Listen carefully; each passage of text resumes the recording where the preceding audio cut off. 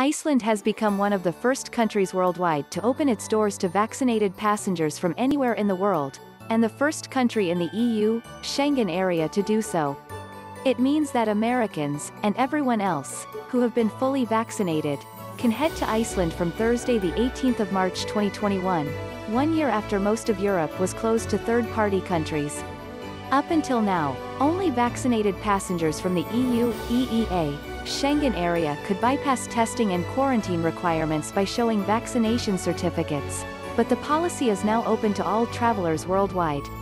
The Prime Minister of Iceland, Katrín Jakobsdóttir, said in a statement that the world has been through a lot in the past 12 months, and we are all hoping for a slow and safe return to normalcy. This also includes the resumption of the opportunity to travel, which is valuable to culture, trade and enterprise. The decision to apply border exemptions for vaccinated individuals to countries outside the EU-EEA area is a logical extension of our current policy. As reported by Schengenvisainfo, the following certificates and proof are accepted at Icelandic borders. Tourism is a relatively small component of the Icelandic economy, representing roughly 3.5% of its GDP in 2019. However, it is US and UK travelers who make up a large share of that percentage.